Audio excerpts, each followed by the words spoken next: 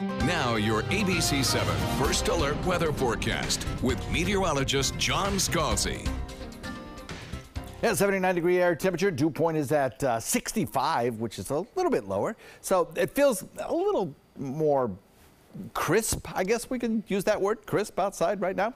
We have a lot of sunshine going on and an east wind coming in at about 10. I think that lower dew point air will be with us throughout the day today. We started off a little bit cooler, and as winds begin to shift around to the north a little bit, some of this ever so slightly cooler and drier air will tend to filter down into our region.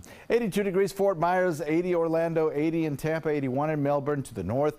A few degrees cooler. Gainesville at 76. Daytona at 77.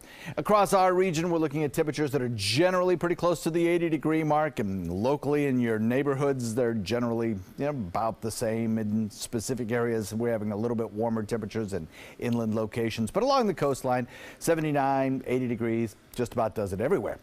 So Titan radar not showing a drop of rain across the state. And you know what? I don't think we're going to see any here locally today.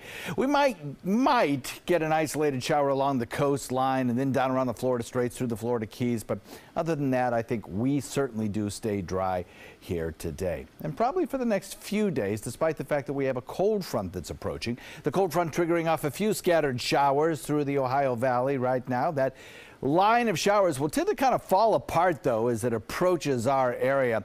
Drier air filtering down from the north, plus high pressure kind of bridging over this very weak front will pretty much allow it to move through here Friday, and kind of very quiet and unannounced. You won't even notice it really, except that it will reinforce the slightly drier air that's filtering south.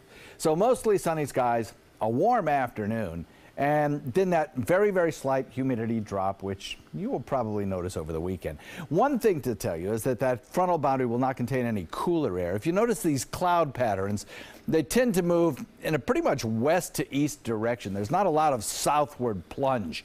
You need that southward plunge to get the cold air across the continental United States. It's locked up in Canada. You need a southward plunge. Well, that may be coming next week. If you put this GFS computer model into motion and take it through next week, you'll see that blue and violet colors of much cooler air sinking south along the eastern seaboard. Situation setting up where the west will be warm, the east will be cold, significantly colder. And some of that colder air will probably plunge southward and tag the state of Florida. And this will occur probably not this coming weekend, but the weekend after.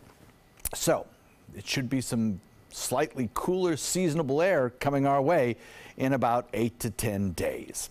We'll wait and see how that plays out. Forecast for us today calls for that northeast wind at about 10 knots, making for very nice boating weather. Light chop, less than 2-foot seas, a lot of sunshine out there. Daytime high temperature tops out about where it did yesterday, but maybe slightly drier. And then over the weekend, that drier weather continues, slightly cooler temperatures. And then as we head into next work week, I bet you Monday and Tuesday we'll start to see the winds bring in a little bit more moisture. We have a slight chance of that Wednesday shower with the next front that comes through. And then as we move into the next several days and extend this 7-day forecast into Thursday and Friday, we'll show you some colder air coming our way.